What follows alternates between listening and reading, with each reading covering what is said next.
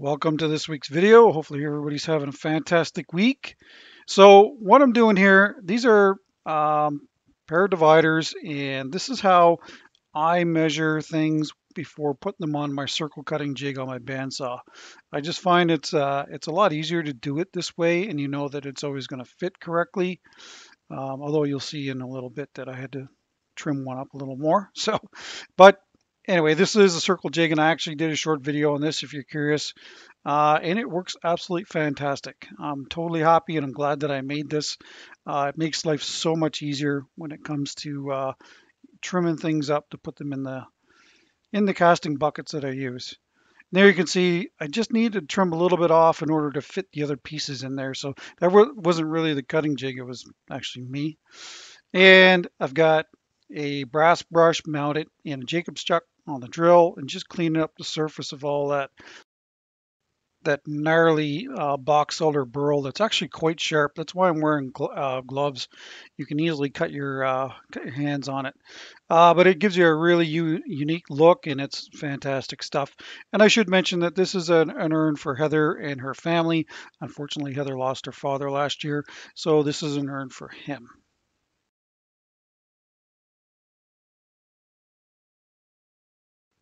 You may notice from the opening that there's some different pieces here. The great thing about having a lot of this kicking around is you can kind of custom cut things to make them fit. And I'm just using hot melt glue to hold it in place. No mold release this week. We'll see how that goes. uh, anyway, the hot melt glue does a good job holding it in place, and that way, I want these pieces to maintain their spacing for the resin to give me the desired look that I'm going for. Deep cast again this week. Actually, we pretty much do all three epoxies from Designer Epoxy this week. I just want to let you guys know that you do not need a pressure pot to do resin casting. I prefer to use one, but you do not need one. Sky Blue, that's what Heather was looking for, so that's why we're going with the Sky Blue. And along with that, a little bit of mother of pearl, just to give us, a real kind of rich, pearly, flowing look, if you follow.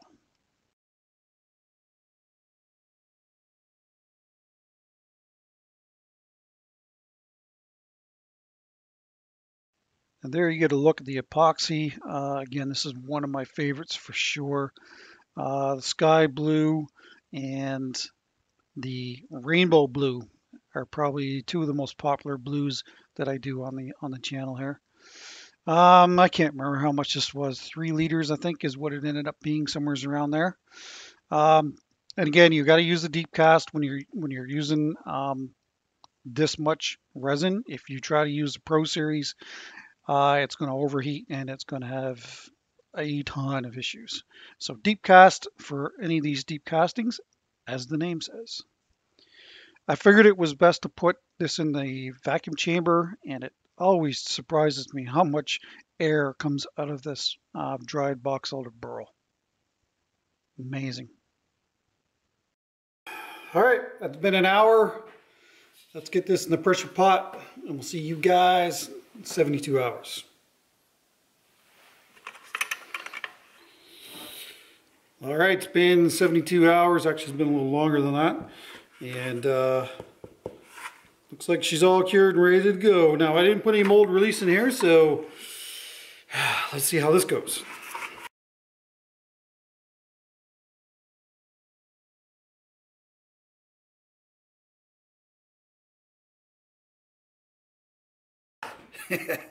Yep, right back where we used to be. I might have to drill a hole.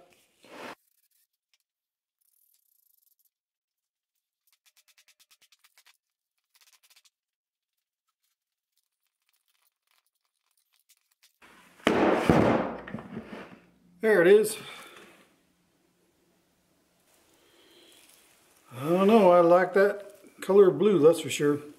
All right, let's get this on the lathe. All right, so we got a center mark there. Find center up here. So just like in the bucket, here I'm using the dividers to find center, and just, moving it around till it's touching all the way around the casting, and that should give you pretty much dead center. It's important to have a good flat area for the drive center and the live center to sit. So I'm just using a Kutzall sander here to grind away all that material so that it doesn't interfere with either one of those centers. Using the Hercules again this week. Um, this clip is actually in real time to give you an idea. And you can see it's pretty much on center. It's not off at all. Um, I know that a lot of times when the footage is sped up, that it's hard for people to judge how fast I'm going. So I'm going to try and leave a lot of these real-time clips in here that I can to give you an idea. So that when I first started resin, it was totally new to me. Turning wasn't, but the resin was, and I wasn't sure how fast and how slow I should be going. So, I understand that a lot of people are watching my channel because they want to learn how to turn. So that's, I'll try and throw those real-time clips in there to give you an idea, actually how fast I'm going. I should also mention that the lathe is at 475. That's what the speed is.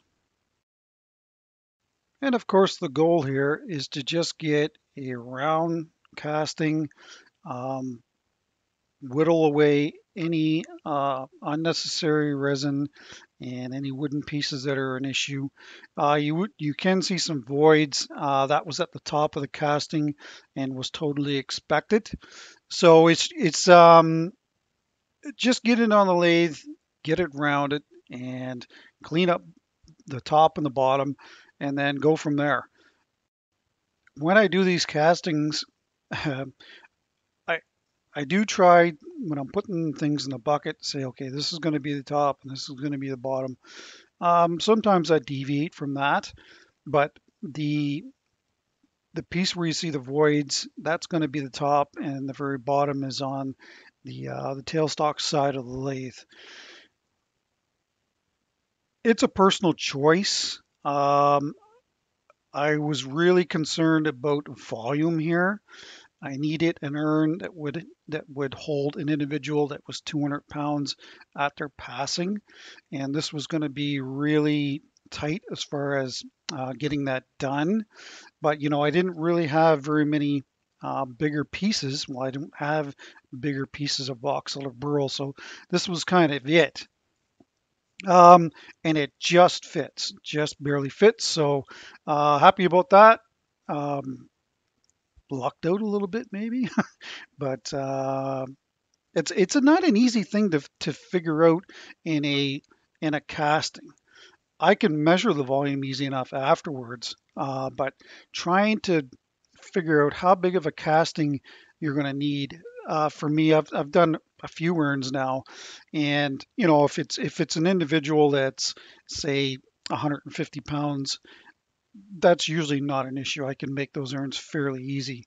But anything over 200, I'm really pushing the limits of my tools as far as having the correct tooling to make larger urns that are needed, of course. So this is the top of the urn, and I'm just turning away all that burl that was protruding through the top. Again, worried about size. It's a good thing that this piece did go into the vacuum chamber, because I don't know if I had just taken the epoxy and thrown it in on top of the burl. I don't know if there would have been enough. I don't know if the casting would have been large enough. So it's really ideal to put these in the vacuum chamber prior to putting it in the pressure pot, and the combination of the two will push that resin into areas that ordinarily it wouldn't go if you're casting it on a bench. And like I said earlier, you don't need a pressure pot, but when it comes to making turned pieces like this on a lathe, um, a pressure pot is probably going to give you a better casting. So that's why I use one, and I have two of them actually. This burl, while it is beautiful, is very difficult to work with because it's got a lot of dry rot in it. So, if you've got fresh cut burl, you're probably not going to be dealing with dry rot issues. All right, so I probably should have done this earlier. I'm putting a waste block on the bottom of the casting here, and I'm just making sure that things are roughed up really good. And here we're using the 2-hour epoxy from Designer Epoxy, and I'm going to use it on the bottom here, and I'm also going to use it, I'm going to color a little bit of it and fill in some areas on the very top as well.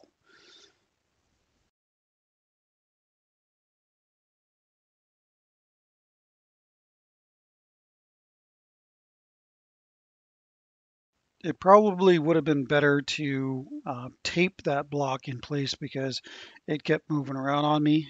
So in the future, I'll try and do that.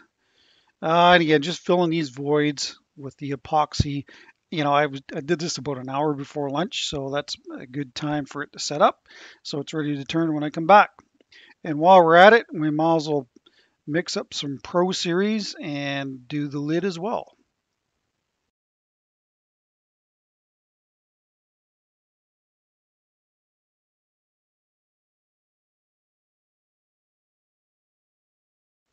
In all of these pours, I tried to replicate the intensity of the color.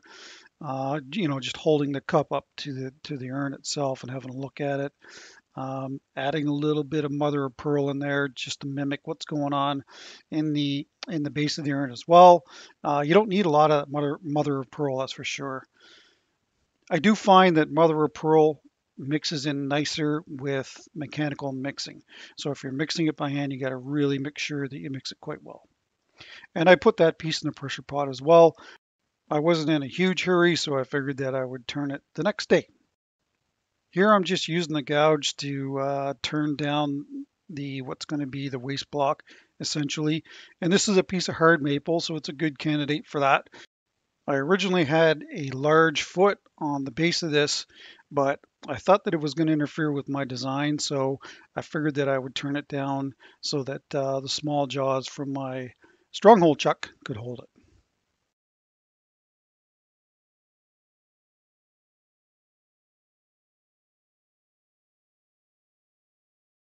Since this piece is just mounted between centers, you got to be really careful that you don't make that little nub too small, because if you do, it'll break off and then you're in a lot of trouble. It's a really heavy casting, so you want to make sure that you leave a fair bit of meat there so that that doesn't happen. This is another real-time clip, and I'm just trying to define the bottom part of the urn. Sometimes I find it's easier just to pivot the Hercules back and forth when you want to do a transition and then just fill it in afterwards.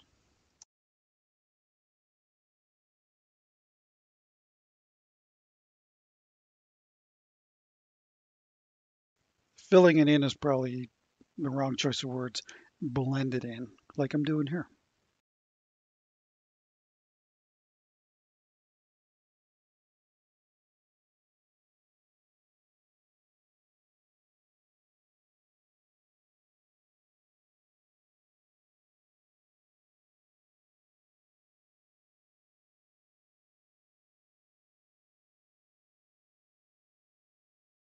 And when I shut the lathe off, you'll see some areas that have got some chip out. And that's, just because maybe things aren't perfectly round or I'm being too aggressive. When it comes to turning resin, and I've said this in the past, slow and steady wins the race. You cannot be aggressive with resin. If you do, it's going to either explode on you or you're going to have massive amounts of chip out and you'll have to alter your design. So just go easy with it and you shouldn't have any issues.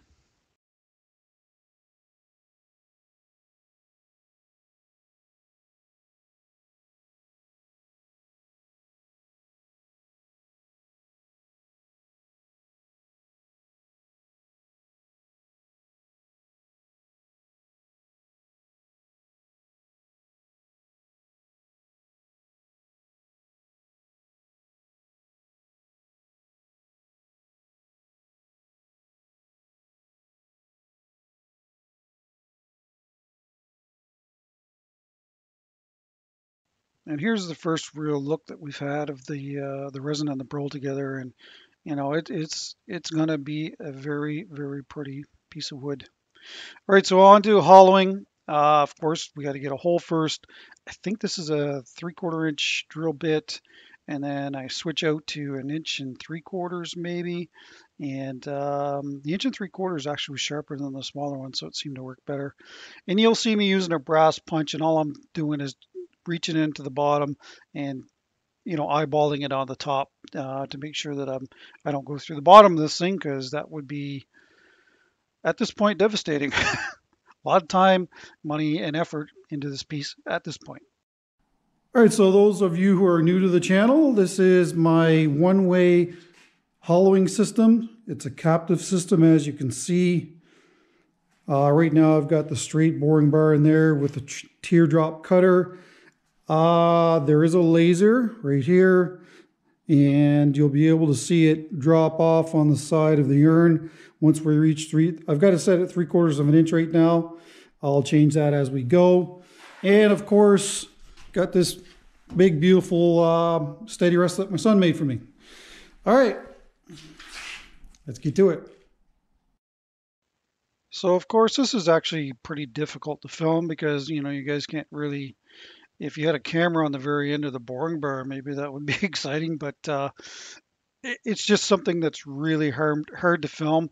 I do my best here to give you an idea as to how things are going. The problem with this steady rest, and when we go to a side shot, I'll point it out to you. You can see I've got the laser adjusted right on the very tip of that cutter, so I know exactly where it is inside the casting. But the drawback from that steady rest is the way that it's shaped.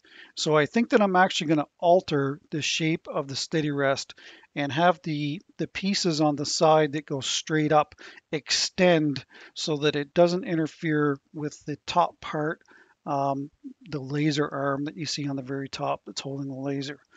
When we get to a side shot, you'll definitely be able to see it better.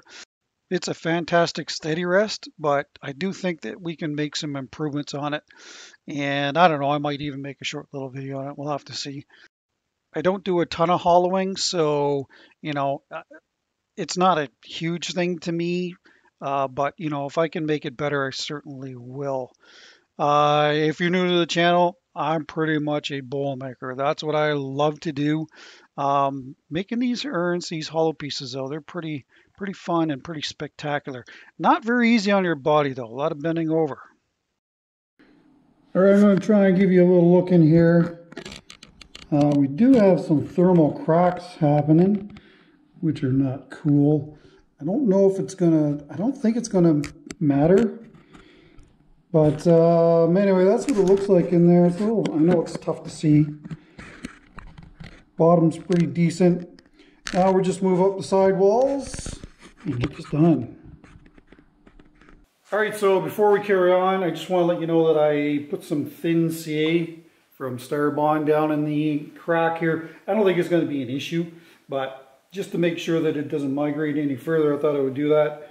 And of course, set it with the accelerator. That way we can move on with the project. So I totally forgot this, but there is a little extension piece that you can screw on the end of this boring bar and move that cutter further to the left. And if I had been using it on this piece, I probably could have done probably around 70 or maybe even 80% of this casting. So it's I don't know. Does that mean I got too many tools that I forget what I have? I don't know. So this is what I was talking about earlier. There's the laser above the casting, and while it doesn't hit here, it certainly does later on. So my idea is to just lengthen those upright pieces, probably about the length of how the pieces are turned in, and I'll have to alter the arms that hold the wheels as well. And then I think that the laser won't interfere with any of it. My son, he actually made this in high school, my son Braden, and I just made a diagram and said, here, make this. And but I totally forgot about the laser being an issue at the top. So now we know we can alter this and make it better.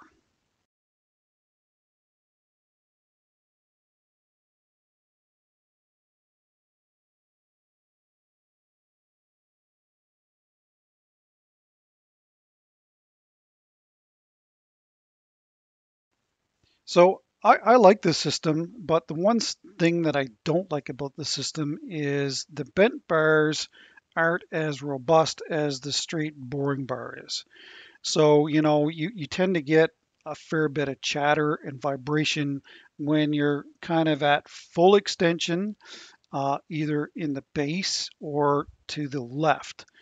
So, if I had, say, another bar that's similar to the straight boring bar and had a curve to it, I think that it would, be a more robust system, and it would probably take a lot of the vibration out.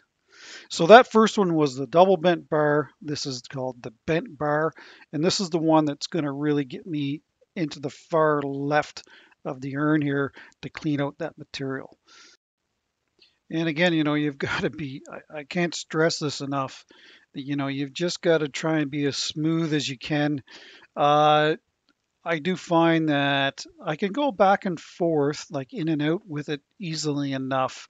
Uh, Going down into the base and then pulling it out towards the top of the urn tends to maybe cut better than trying to do it any other way. But if you do decide to try, some of this hollowing, you got to do what works for you and not what works for me. At this stage, I've taken the laser off because it was hitting on the bar above, so there was no point in really even keeping it in play. I just kind of moved it out of the way. So, I think that these laser systems are fantastic systems. Uh, Kind of takes a lot of, I don't want to say the skill out of it, but you can set that cutter at a 1/2 inch and go until the laser dips off the side of the bowl, and you know that you've made your 1/2 inch wall thickness, and it's not as risky as doing it blind. Last little bit of cleanup here. I just got the boring bar in just to clean up the very base of the bowl before we start sanding. All right, so here's where we're at. We're down to about almost a 1/2 inch wall thickness, and I'm going to leave it at that. You'll notice maybe some chip out over here. It doesn't matter what I do, I just keep getting it, and it's getting thinner and thinner. So we're just going to have to sand it out. Anyway, it's pretty clean in there. It's not too bad. All right, speaking of that, let's do some sanding. So I've just got a little extender in here, and that was a 2-inch sanding pad, and I think it's down to about 1.5 inches now. And the 3.5 inch dip will just wrap around it real nicely, so you can get in there and clean up the base of that, and you can come quite a ways up the sidewall as well. You're not going to get it all the way up to the top, but it does a pretty good job cleaning up most of the urn. So if you haven't used this, give it a try. It certainly works well for me anyway.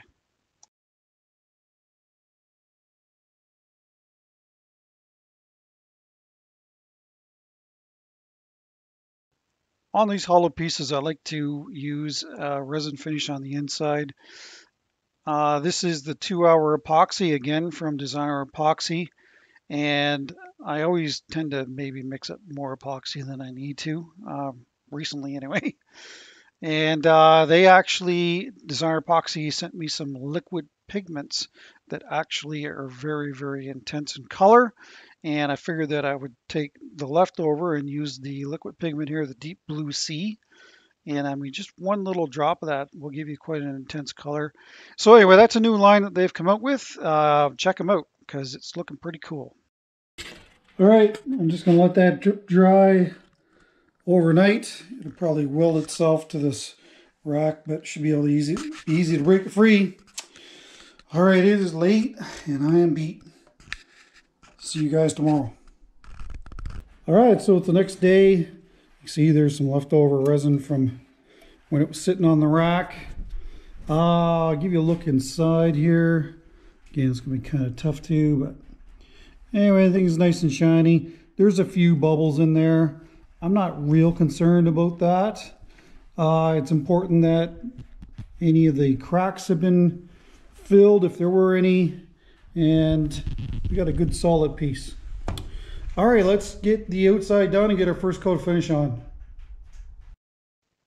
So I want to use the cone center, but I can't really use it until I clean up all that epoxy. So that's what I'm doing here. I'm using the Osprey. There you go. You can see that it's supported now. Now I prefer to use the Osprey when it comes to doing fine little detail work like this in close to that cone center, maybe down near the base where the waste block is glued onto the base of this. You certainly can use it to do the entire urn if you wanted to, or the outside anyway. And but anyway, some people ask me, if I was going to get a tool, which one would I get? And the pretty much the go-to tool that I'm using right now is a Hercules, but it sure is nice to have that Osprey to get in there and just to work in those tight little areas where the more robust Hercules may have an issue getting into.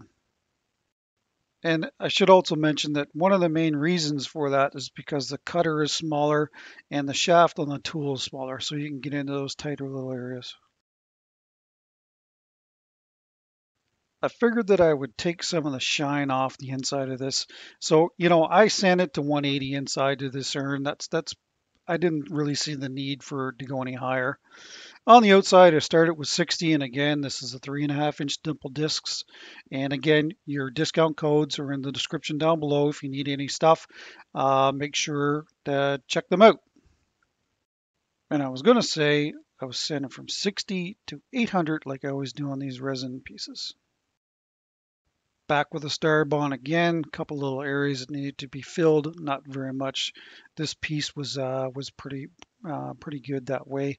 By the way, the crack on the inside, the thermal crack was not an issue. It got turned away, so we're all good there. Again, once it goes back on the lathe, grind away any of that excess CA glue before you carry on sanding.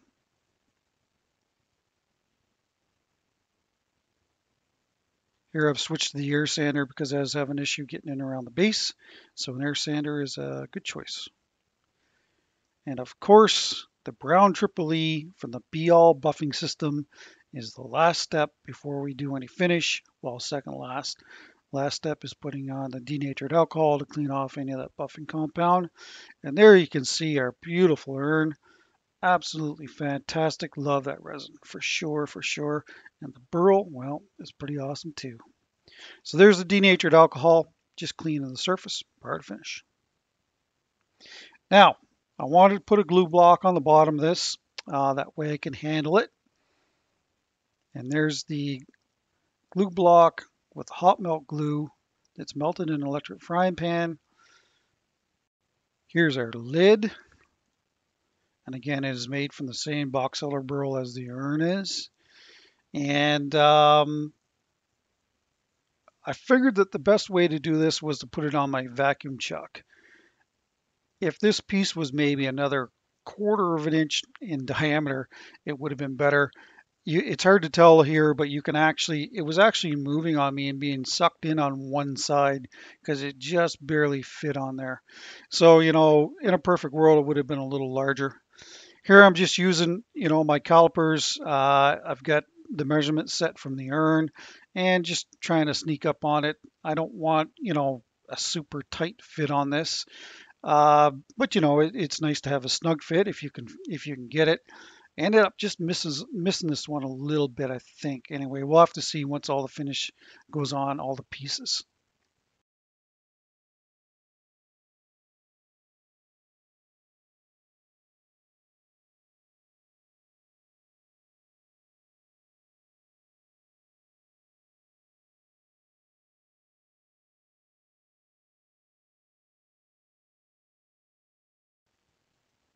So I sanded the bottom of the lid to 320 and then turned it around, put it in my stronghold chuck.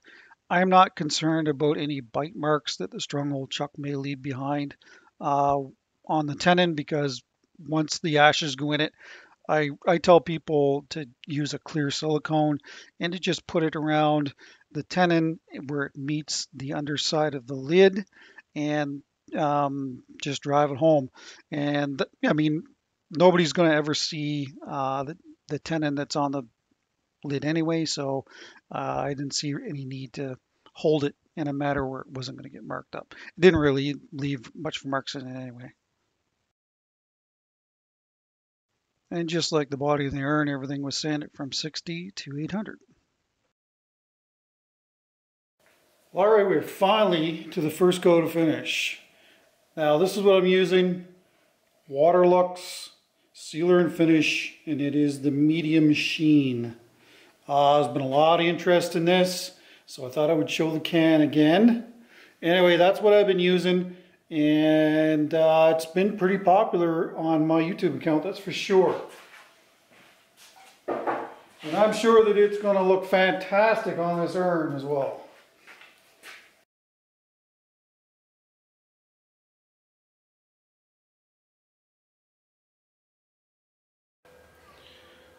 Well, what do you think of that? Wow.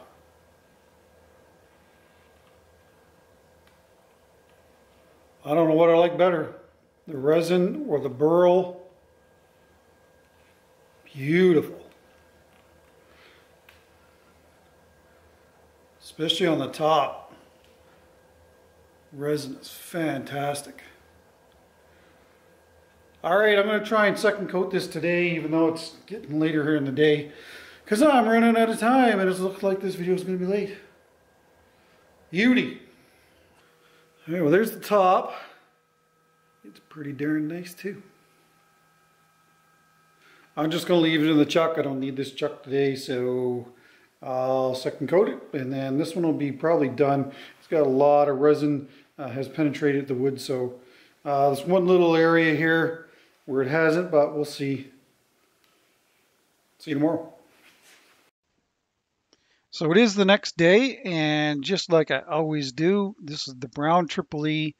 I always use that between coats, and then of course the denatured alcohol to clean off any of the buffing compound. As you can see, the urn didn't get, it's not perfectly on center, but you know, that's not a real big deal. It's just there for finishing purposes and not turning purposes.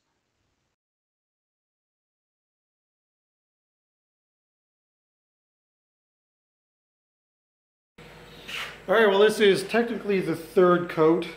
What I did last night was I come out here late in the evening and I just put the Waterlox on the wooden pieces and I didn't put any on the resin prior to buffing. So it's not a full third coat, but technically I guess it is.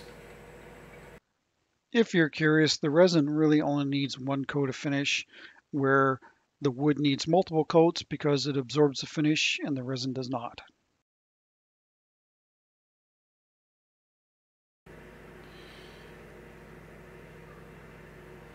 What do you think of that? Beautiful. Amazing, amazing, amazing. That burl, that sky blue, fantastic. If you're curious what that background noise is, that's my tractor outside warming up because we got yet another snowstorm last night. There's the lid. She's a beauty too. All right, well here's where we are. It's late Thursday, and if I don't get this uploaded, it's not going to happen. So as you can see, the glue block is still on the bottom of this. Here's the lid. A little loose in the lid. I don't see that as a big problem. Like I said, a little bit of clear silicone underneath the lid here, and once it goes on, it should be just fine. There is no finish on the very bottom of the lid, so I want to put a couple of coats on there.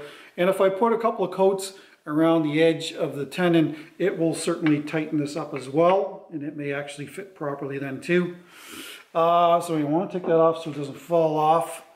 As far as the urn itself, I mean, wow, I know I say this a lot, but that sky blue and the mother of pearl combined with the box elder burl is just spectacular.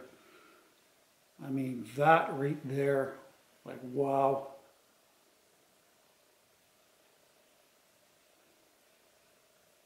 Beautiful. Lots of red in this box elder burl too. I don't know if you're going to be able to see down inside or not. Not really. It is going to have a resin bottom. And what I will do is I will post this on my Instagram and business Facebook. That way, if you haven't subscribed to that, you can do that too. It ended up being 9 inches across and about 6.5 inches tall. And I know there's going to be some people ask. There's probably, if I had to guess, 25 to 30 hours in that piece. But that's up there. That's probably up there on the scale, maybe in the top 3 of things that I've made, where I would say that it's one of the nicest things I've ever made. Talking to Heather, she loves the piece, so that's fantastic. Always a little bit of a worry when you're doing commissions like this. So I'm glad that she and her one daughter, I think she was talking to, are really happy with this piece. So that does my heart good. Thank you. Okay, well, that's it. Let me know in the comments what you think about this week's video. And of course, that's where we're going to get the next winner of the 40,000 subscriber giveaway bowl. We're going to pick from the comments, so please leave a comment down below.